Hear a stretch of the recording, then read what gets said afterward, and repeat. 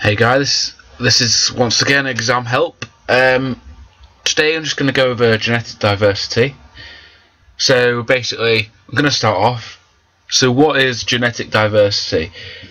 Well, we learned from previous videos that genetic diversity is it's just the number of alleles that all members of a species possess.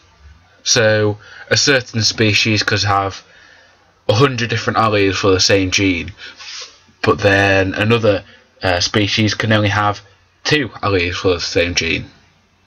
So this results in either a wider or a smaller range of genetic diversity.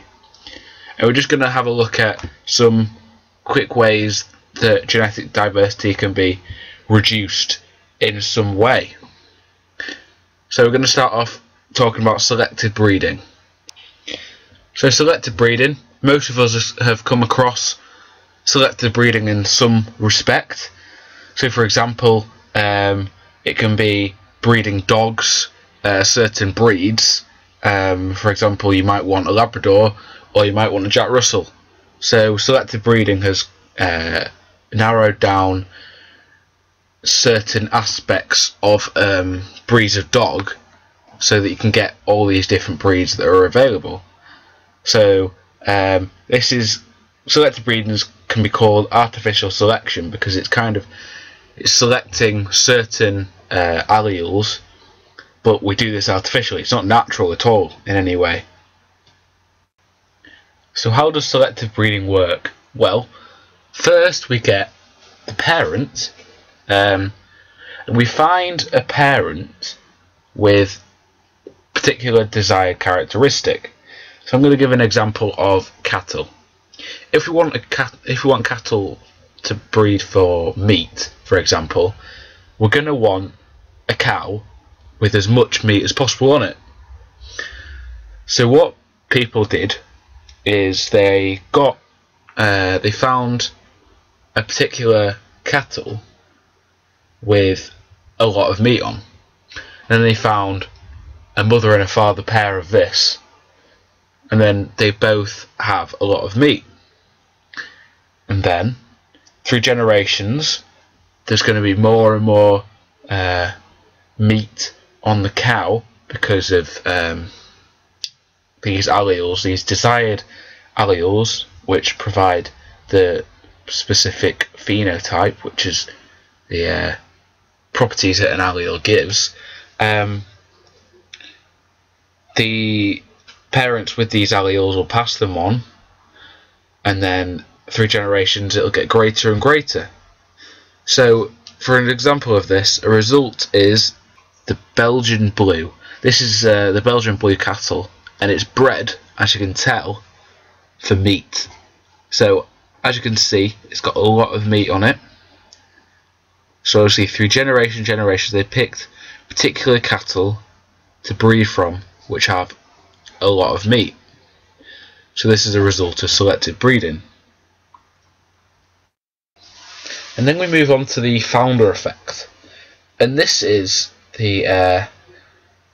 when a few individuals from a large population will colonize a new region. So what happens is, I'll draw you a quick diagram. So how does this work? So imagine here we've got a big land mass here, this square, and then populating this is a few people. Some people have the genotype red there, and some have blue. So they have different alleles.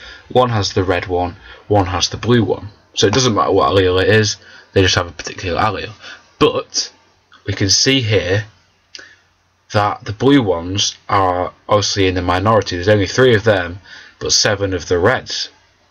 So obviously there's only 30% that have the blue allele here.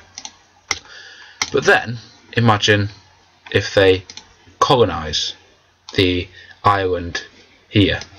So this is my little island. So imagine if they colonize that. So what's happened is 3 of the original 10 have moved over to this little island here.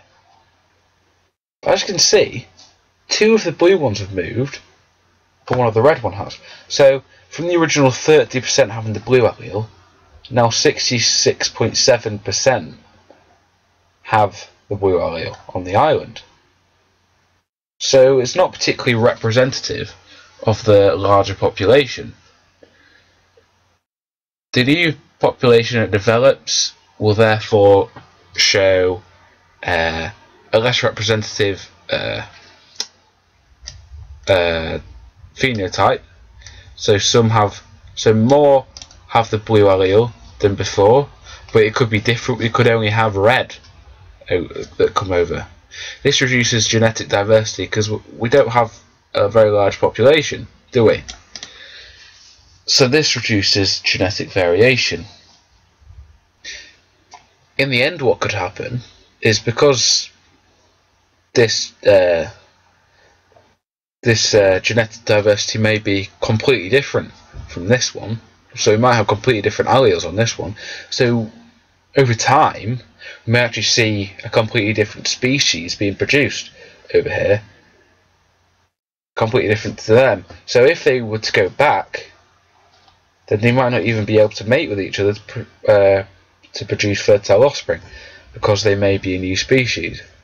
This can be seen with like volcanic eruptions then producing volcanic islands rising out of the sea.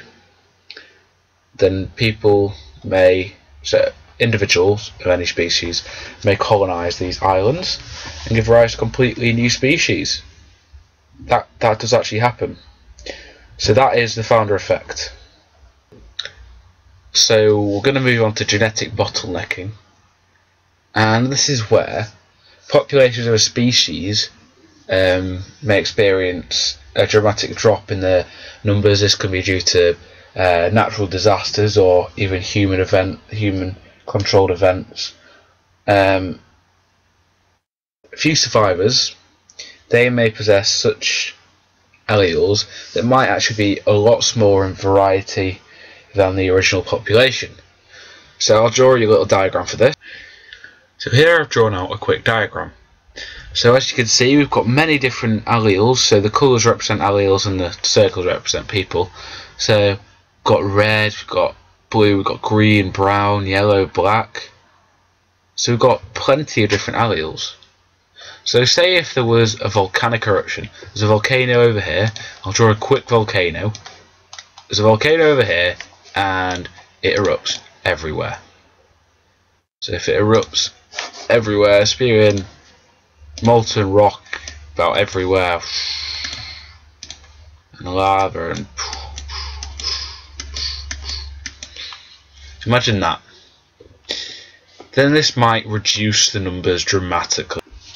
So then, as you can see, the volcanic eruption has left us with a much smaller population, and this isn't anything like the original population. We've got 40% red, 20% blue, 20% green, 20% brown. So when they all reproduce, it'll give a representative population of this new population, but it wouldn't be representative of the original population. And as we can see, the number of alleles has also decreased. So we had plenty of other colours. So this means that genetic diversity also decreases as a result of this. So that was genetic diversity, and the 3 I went over, 3 ways that genetic diversity can be reduced are selective breeding, the founder effect, and genetic bottlenecks. So the selective breeding being artificial selection, founder effect is where few individuals colonize a new region, and genetic bottlenecking being the reduction of population size due to natural disasters or interference by man. These all reduce genetic diversity. Thank you for watching. That was ExamHelp. I hope that helped. Thank you for watching.